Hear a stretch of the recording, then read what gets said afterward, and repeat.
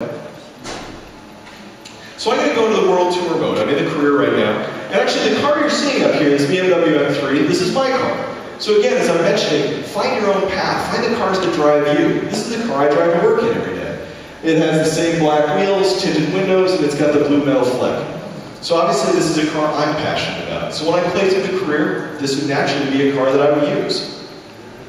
Now as you play through the World Tour, we take you around the world to some of the greatest racetracks you're going to find. We have Infineon, Hockenheim, the Top Gear Test Track. There's an original track in the Swiss Alps. We even have Indianapolis. Now, of course, there are classic tracks like Le Mans. We have great tracks in this game. And when you go from location to location to location, we give you options of different races you want to do. And we did that in Forza 3 as well. But there have been some specific changes to this version, actually several, that really bring out the car passion in people as they play. So obviously, I'm in the BMW M3. And so I've got an option to do the E92 spec race. I can do the M3 history race. I'll get the M3 versus AMG race, the BMW versus S4 race. I'm going to get the history of M Power, the rear wheel drive, the V8. You get my point. As I play through the game, there are always more events that feel like they were made for the cars that I love. And that means that my career and your career are going to be completely different, based on the passion that drives you. Now, there's another big change in here, in that when you level up in Forza 3, we give you a gift card. And if you don't like that gift card, I'm sorry, but you're going to use it anyway. And that's really not what Forza is all about. We want to give people choice so they can follow their own passion. So when you level up in Forza 4, we give you options of gift cards. So I might get an option between the BMW M3, a Mercedes AMG, or an Audi S4, and I can follow my passion. I continue to get BMWs. I might get a choice between an old BMW 2002 or a Nissan Fairlady. And those choices are meant to kind of make you think, which way do I want to go, and get you more invested. And then the career is going to respond by giving you more events based on the cars that you love and based on the cars that you own. One thing I didn't mention, again, these presentations I've been doing, honestly, I don't have a script.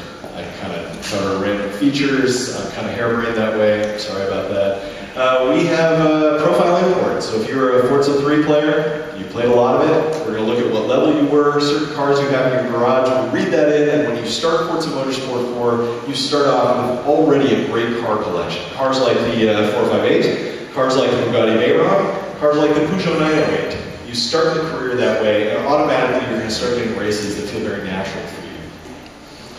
So there's a couple things I'd like to cover and get into the community, but really I want to get you guys playing. So from a high level, a big part of the innovation that's come into Forza Motorsport 4 has not only come through Connect, it's also come through partnerships and humbleness, humility, knowing that there are great partners that could make our game better in ways that no other gaming developer could. So, for our new lighting engine, for example, this car looks pretty good. The reason it looks so great is because of the new lighting engine. We hired guys from Pixar, consultants from Hollywood, to help us come up with a new lighting engine. It's called IBL, image-based lighting. And it's what you see in movies like Avatar, as well as things like Toy Story 3. And what it means is the car is lit by the environment itself, so it inherits all that complex bounce lighting. Forza 3, and pretty much all other racing and other video game engines you play, they actually have a lighting object, a model for the object, like the car, the character, and then they have a lighting model for the environment. And we have to tune them in the racing and gaming industry to make them look right. Now, it just looks right all the time. And that allows us to drive a track, create a track like the Swiss Alps, with incredible contrast between the snow and the rocks, and it just looks great. Now, we've done innovation in the physics as well. Now, we've done some of the stuff just because we're kind of perfectionists. We ripped a bunch of cars apart to study how their multi-link suspension was working, just because we thought we could do it better, and mostly because it's fun to tear the cars apart and measure them and look at them. So we made that better, we made some other systems better, but the big innovation came through a partnership with Pirelli. We threw all of our old tire data away. And tires have always been a focus in Forza Motorsport, but we figured there was a better approach. So we asked Partie to do custom tests, and they tested hundreds of tires across hundreds of conditions.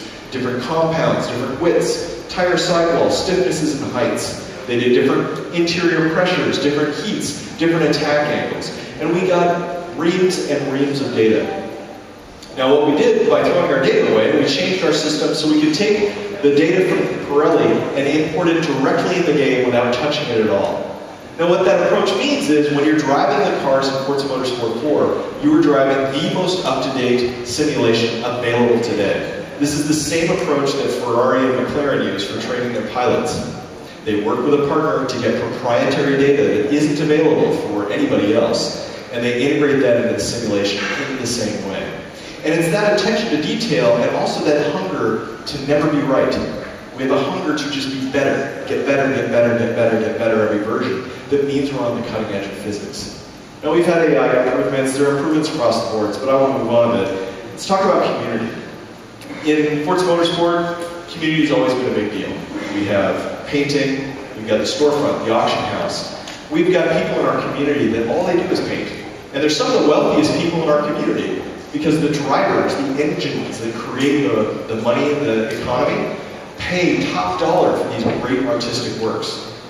And so that's what I mean when I say it's all about cars. Because you don't have to be a driver. You can be a painter, you can be a tutor, you can be a social coordinator to bring people together and get passionate around cars. Now we have new features. We have 16-player multiplayer. And that's great for the hardcore drivers, but if you're like most drivers, it means instead of coming in 7th place, you're now going to come in 15th place. That kind of sucks. So we have new modes, such as Top Gear Football. Top Gear Football works how you might think. There's a big football in the middle of the pitch, we've got goals on either side, and you use the cars to score. Now in the show, they use Foxes and Idos, little city cars that can smash up. But when we played it at work, we played position football. So in defense, we put big SUVs like Q7s and X5s, Touaregs. In the midfield, we use STIs, we use Evos, and in the front line, we use supercars and hypercars like Ferraris, Lotus, Maserati. Now also at work, we're in a car club. Now car clubs work like a clan in a first-person shooter. I can start one, I'll be the president, you can be the vice president, we can all get in a club together. But where clubs get much more cool is with what Forza does so well, Forza's DNA, and that is car collecting and customization. So, we have collective buying power. I can buy the 458, you can buy the Bugatti Veyron, and I don't have to buy the Veyron because I can drive yours, whether you're online or not. And you guys can all drive my 458. So we have a giant shared garage that we can share things around. But if you've got a great painter in your club, he or she can paint all of the jerseys on your cars that you go play Top Gear Football in. If you've got a great tuner in your club, he or she is going to make all the drivers faster because they can really bring the most out of the car. And that's how the car club brings communities together. You know, we have a new rivals mode, we have tons of new features throughout.